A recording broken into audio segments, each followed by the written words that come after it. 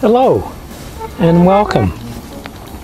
Just thought I would share with you my latest eBay acquisition, a SINAD meter used to assist in the alignment of receivers. But of course, you all knew that, otherwise you wouldn't be here. So, I got a good deal on this. I've been waiting for something to pop up in eBay for a while that was not crazy, so I got this for under $40 shipped. Status is unknown. It was plugged in and said operational, but further than that, you know, your typical eBay description. So I rolled the dice, and here it is now. So it cleaned up pretty good. You know, it's a 70s box. You know, this is all solid metal construction. According to the catalog of the Helper Instrument Company, which put these out, I think for 20 years or so, this one doesn't even make it in the catalog. It's doesn't have a model type. The catalog starts with a 101 Sinadder. So I think this predates all of those. Let me just turn this around here and show you what's on the back. Looking down there, you know, there's serial number 2573. So this probably was part of the initial run of the product that these guys started to put out and get known for. I'm not sure if this is factory or somebody bolted that on.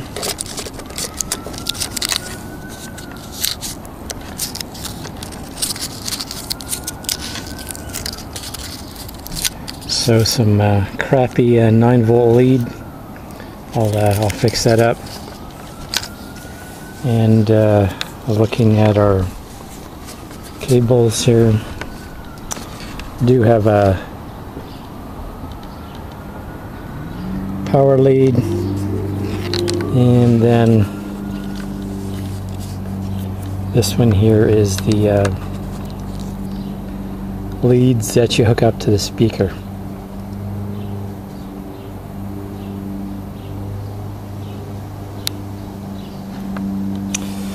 So before I take it down to the bench, I want to pop those screws, and let's take a look at the innards of this unit here.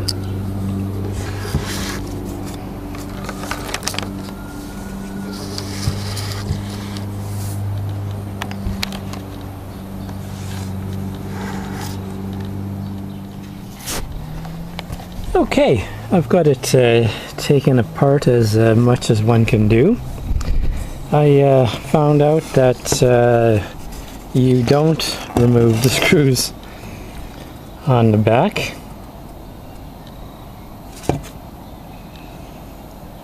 You remove the screws at the bottom.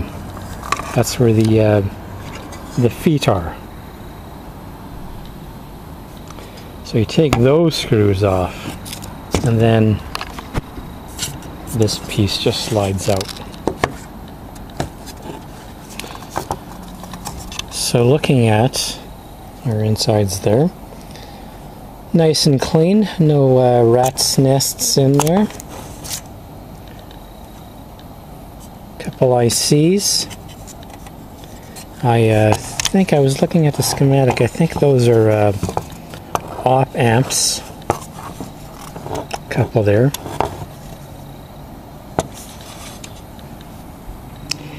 These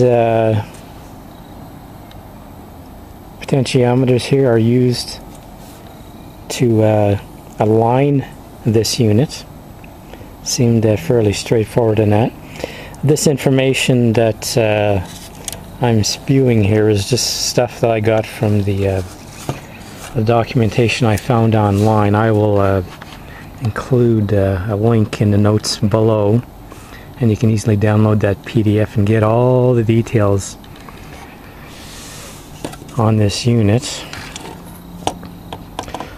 So there are some axial electrolytics in there as well too, so I'm assuming this device is built in the 70s. So those electrolytics are you know, close to 50 years old. I may have to replace them. We'll see how it performs on the bench. So there you have it. Nice sunny day here, sitting out on the picnic table, checking out some electronics. This display on the meter here looks like it's a little pitted. I'm hoping that I'll have to take that off, and hopefully that cleans up well.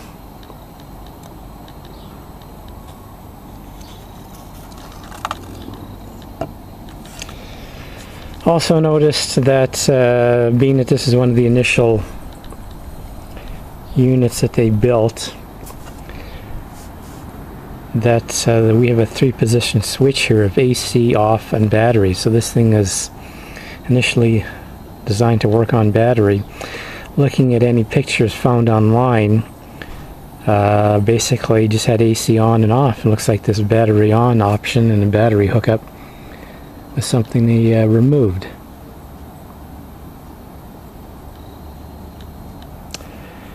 Okay, let's go to my workbench and see how it performs.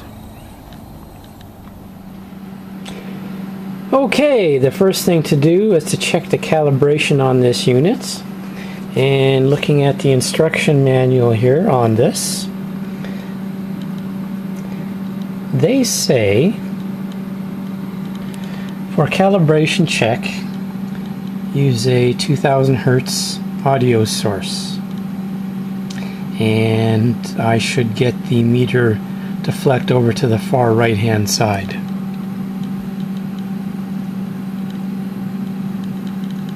And varying the voltage from 10 millivolts to 4.2 shouldn't be any variance. So let's do that. I have my source, 2000 Hertz, 2 volts, peak to peak.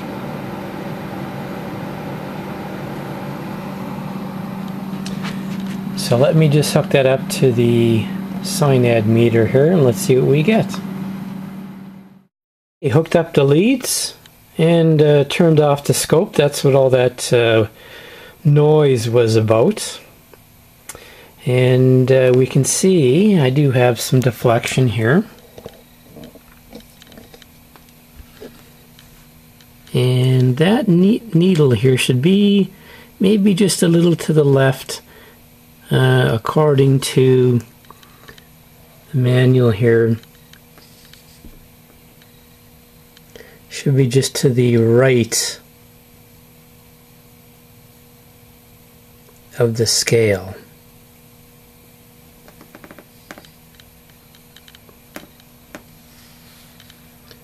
So it's just a little off. Okay, I can tweak that a little bit and see what happens. You know, this thing is probably 30-40 years old, but overall that seems like a good start. Okay, checking the instruction manual here. So that's 2000 Hertz.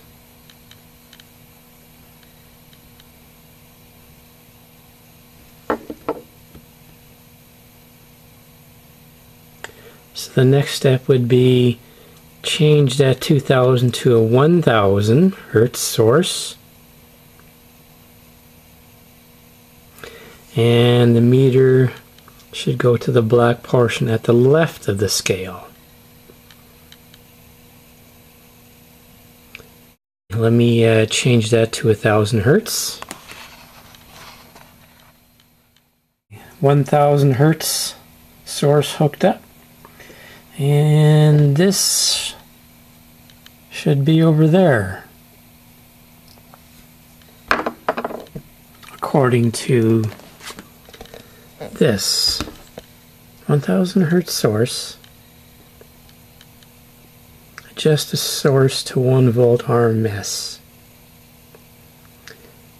Should go into the black portion at the left of the scale. Adjust, if not, adjust R32 or R33.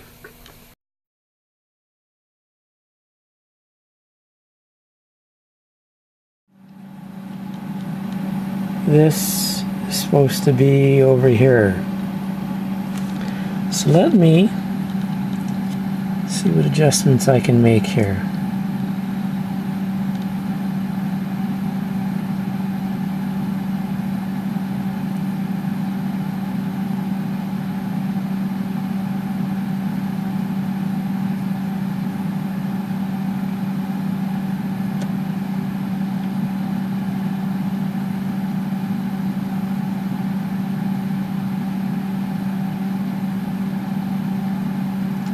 That seems like that's the furthest left deflection I can get.